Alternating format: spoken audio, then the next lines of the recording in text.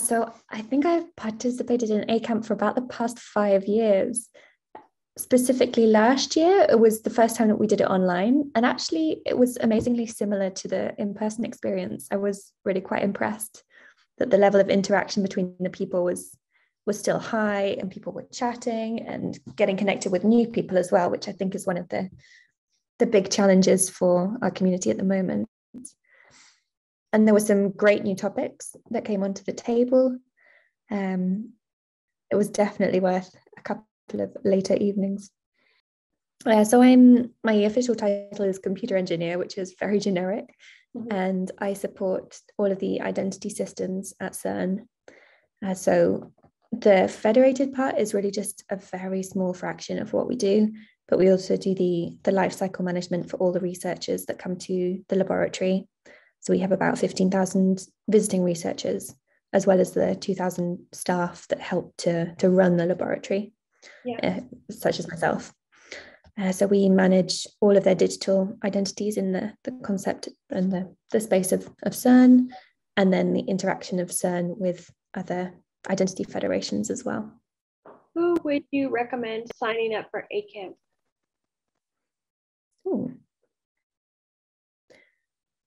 So Camp and ACAMP, in fact, TechX, was the first conference that I ever went to when I joined this community.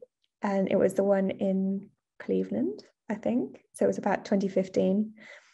And for me, it was a really great introduction to the community.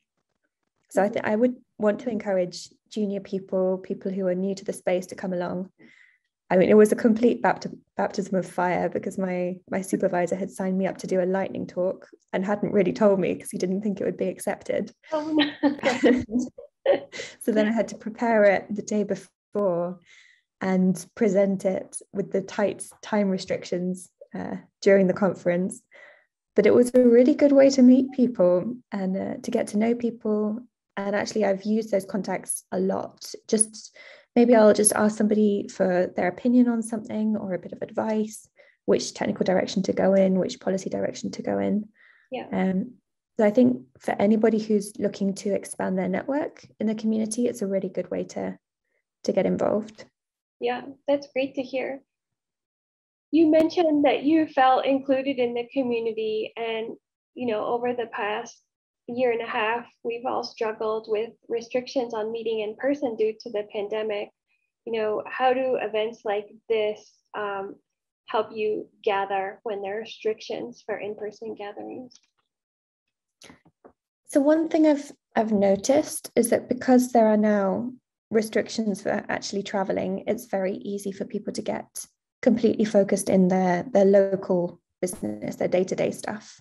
So I could easily fall into the bubble of CERN and then raise my head after 2 years and go, oh, I totally lost track of what the international community is doing. Yeah.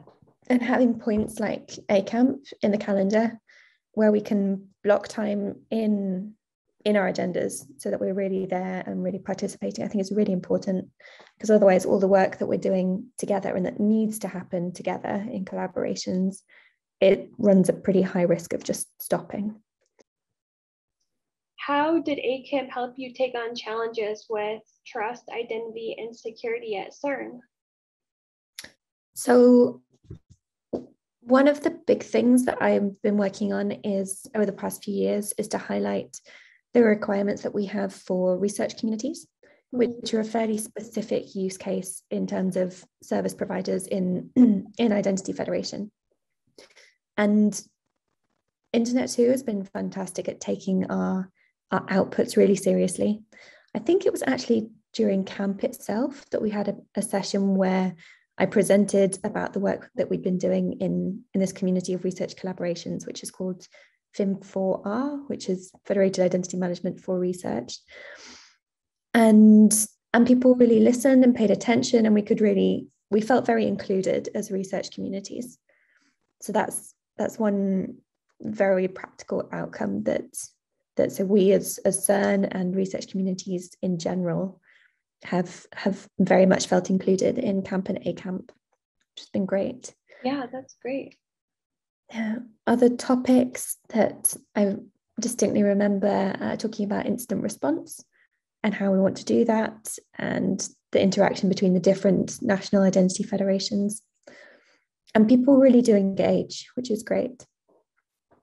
Did you feel that people were receptive to you when you spoke up and you had ideas? Oh yeah, completely. Yeah. And it's interesting how much, because some people, I mean, I've done it a couple of times. I've really gone with a topic that I know I want to discuss, and I've maybe prepared some material. But equally, there have been times when myself or a colleague, or maybe together, we've proposed something, we've prepared nothing, and we still come away with a very long Google Doc of concrete, useful input. Which, Thank you so much. it was nice to meet you, and hopefully meet you in person at some point. I would love that.